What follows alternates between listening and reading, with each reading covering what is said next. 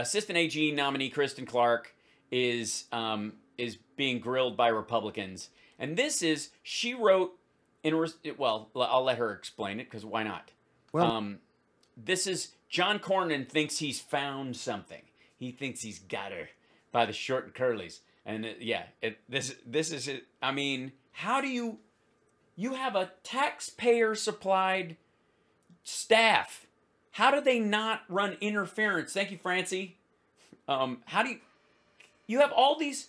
I don't have a staff. Whatever you do, don't bring this up at the massive hearing that's going to be televised with the assistant AG, who's a black woman. Just there's some, you don't have to walk on eggshells. You can talk to her like she's a human being, because she is. But there might be a couple of areas where, boss man, I noticed you've got a couple of blind spots, and I really would like to help you out. Don't bring up. I know you think it's a good idea. Where are you going? Where are you going? Where are you going? well, maybe there's a misprint, but I'm sure In your head. you can clear it up for me. Dating back to your days when in school, when you seemed to argue that African Americans were genetically superior to Caucasians.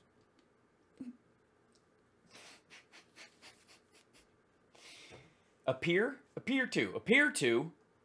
Now, not to everyone, not to the other people at Harvard that she was going to school with. Appear to. Wait, it gets good. Is that correct? No, Senator. That I believe you're referring to an op-ed that I wrote at the age of 19 about the bell curve theory, a racist book that equates. Excuse me, shots fired. John Cornyn and Tom Cotton and all those guys actually think there's the bell curve was right on the money. DNA with genetics and race. As a black student at Harvard that time, we took grave offense to this book. It was co-authored by a Harvard professor. We did a number of events to speak out against the book, and this op-ed opened with a satirical reference to the state. Yeah, the old, can you imagine if I had said such a thing? Statement that you just noted. Contemporaneous reporting by the campus paper made very clear that this was... Other people who were also doing satirical and critical writings about said book referenced her piece and also know her and were working with her and other students on the campus in the realm of reality. This was not a view that I espoused. What I was seeking to do was to hold up a mirror and put one racist theory alongside another to challenge people as to why we were unwilling to wholly reject the racist theory that defined the bell curve book. So this. By the way, at this point in the hearing, Tom Cotton had to be airlifted to a fainting couch. Thank you, Pecos. This is satire? Absolutely, Senator. Yeah. So, you could have asked. You could have read the rest of the paper. Maybe. And where was that published? In the student paper, the Harvard Crimson. And there is contemporaneous reporting from that time, from that day, that makes clear that these were not views that I espoused, Senator. Oh, well, Gosh, I guess you just took a giant shit on my entire argument. Let's see, who's up next? Utah porn purchasing capital of the United States Senator Mike Lee is not having any of this. Ms. Clark, I want to read a non-exhaustive list of elements. A non-exhaustive list, meaning that you think everything is racist. Of the American society, elements that you have at one point or another described in the past as racist. Police departments, federal agencies, Airbnb, election laws designed to combat fraud, the election laws designed to combat fraud, because obviously it's not election laws, and the combat fraud part is just, you know, their way of covering for the fact that they mean, by fraud we mean, of course, black people voting. And at no point did she say the idea of federal agencies or the idea of police departments are in and of themselves by existence racist, but police carry on. Reading comprehension seems to be the real problem amongst Republican senators these days. Workplace, America's DNA, the Virginia Military Institute, the healthcare industry. Wow, the Virginia Military Institute gets a name drop right next to America's DNA, as in racism is in America's DNA. It's in its creation because of the slave trade and the like. And yeah. Industry, federal courts, and the Department of Justice. Now, you've worked for the Department of Justice and with the federal courts. Were those institutions racist when you worked there? Look, they obviously let black people work there. I've had black people work for me. Clearly that proves I'm not racist because I hire them to do tasks I don't want to do myself. See what I mean? So, Senator, I don't have the context for the list that you just... Look, he said, you think they're racist, explain yourself. Have you described them as racist in the past? I generally use the term discrimination. I'm a lawyer, I follow the facts, and I believe that there are instances where you may find that one particular employer or Were they racist when you worked there? landlord Were they racist when you worked there? So now that they're hiring black people, is slavery still here? Is that what you're saying? Look, we don't want to fix anything, okay? Get this? Get this? We've made this as unracist as we're willing to go. I have drawn a racist line in the sand, and I'm sorry, but we need to build a wall around the racism that I hug like a whoopee. engaged in discriminatory conduct, but I don't deem institutions or structures to be blanketly racist. Were they racist when you worked there? Yeah, we've heard you ask the same question. Look, you're black. You obviously got a paycheck. I didn't follow the question. I don't know what the fuck you're talking about. It's basically like, Jesus Christ, man. His point is, now that we've had a black president, isn't racism over? Can't you honestly just get up? So can't we just go back to being as racist as we were now that we've had a black president, which of course I wouldn't vote for, and of course said was the worst president that ever happened, and was obviously a Trojan horse or for communism, and was really Nigerian born. Can we just forget? Can we use the fact that we had black presidents and their black people working government to just give a pass to? Was the U.S. Department of Justice a racist institution? No, Senator. The Justice Department is anchored by dedicated career employees who work hard every day to follow the facts and to adhere to the law. Yeah, now you say that. But was it racist when you worked there? Jesus. Republican Senate. Oh, God. And then, of course, in the delicate sensibilities of Republicans department, apparently no one can hold a candle to, I guess, dinner theater Ichabod Crane, if I'm going to go full Stephen Colbert on my descriptions about people, Tom Cotton. Was Officer Darren Wilson justified when he shot and killed Michael Brown in Ferguson, Missouri in 2014?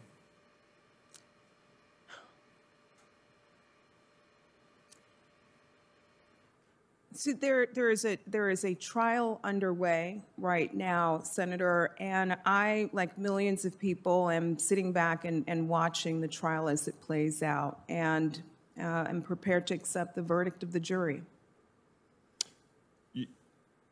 In November of 2020, just a few months ago, that was not exactly what you said. You said that on this day, a grand jury chose not to indict Darren Wilson for the killing of Michael Brown.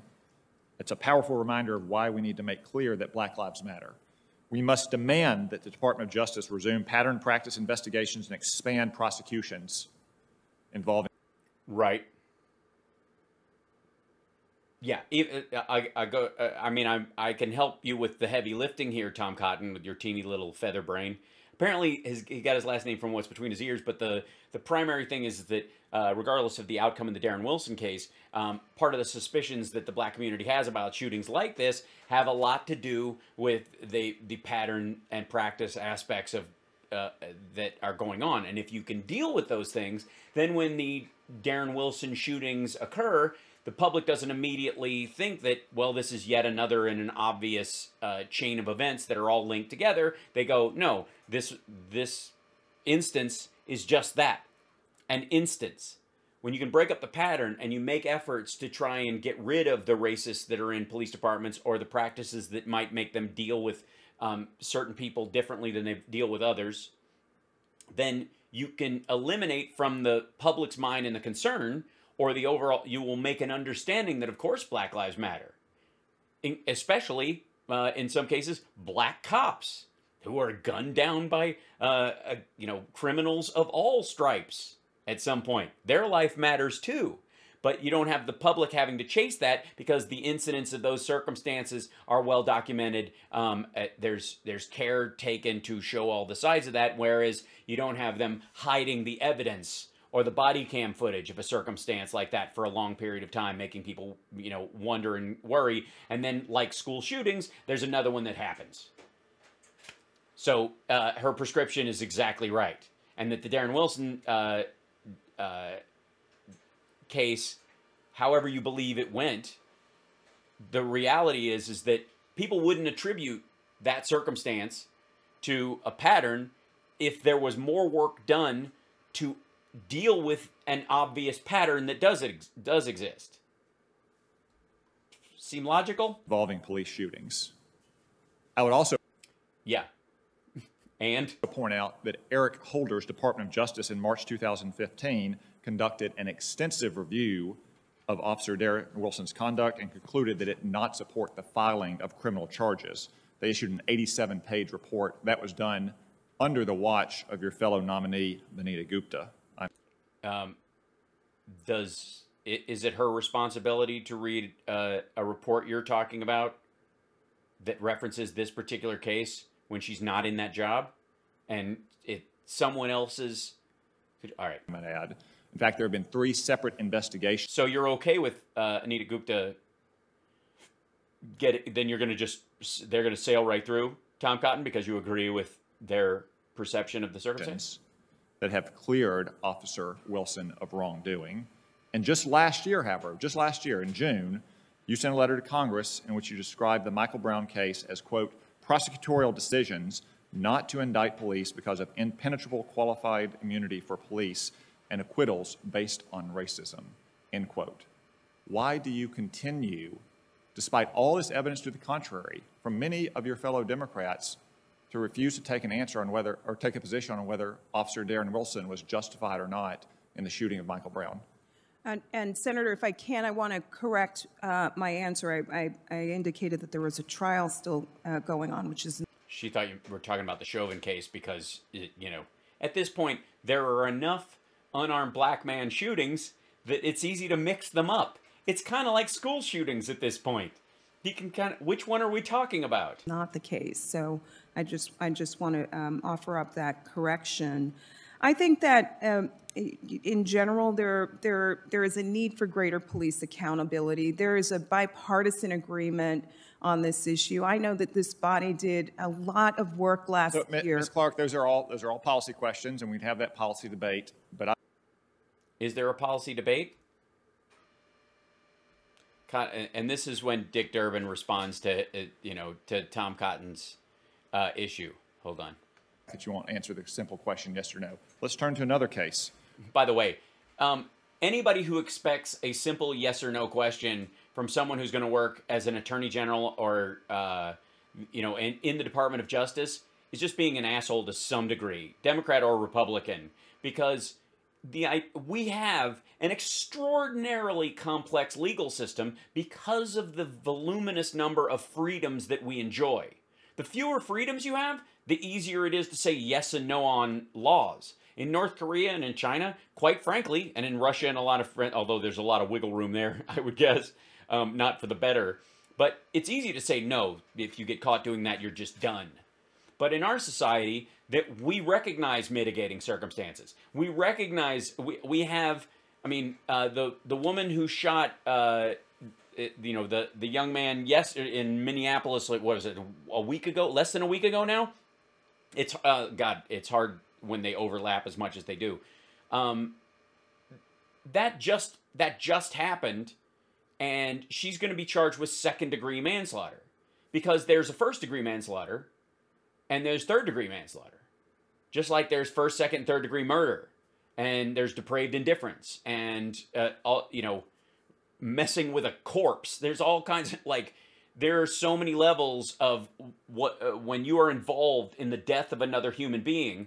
And so a yes and no and that's just in the killing part of it. Get into robbery and theft, and the bifurcations and all the other secondary laws are extraordinary. So the yes or no part of it is just to to create the fake idea that they're not a person of principle, and you are, which he is obviously not. Which Jacob Blake, Senator, could you please just allow her opportunity to respond? could you please stop your pattern of interrupting me repeatedly? This happened the last time we had a hearing. Whoa, sorry, bruh. He's the chair. You ain't the chair, son. I'm sorry. And I will give you you called a vote in violation of this committee's rules. I will give you additional time, but I'd like to give her a chance to complete her answer. I've asked her a simple yes or no question multiple times. She refuses to answer it. Thank you, though, for your input. Let's turn to another case. Seriously. How can you be 100% Adam's apple? Jacob Blake. Which Jacob Blake... This is the whole thing. Look, and by the way, Tom Cotton's entire line of questioning is, didn't these black people really kind of have it coming? I mean, honestly. That's the root of everything. And you guys know how I probably stand out from my other colleagues in terms of this kind of show and the TYTs of the world, and that I, in large part, support what police do. And because I'm abundantly aware, by the way, that the police force we have today is not the police force we had 20 years ago, and especially not 50 years ago.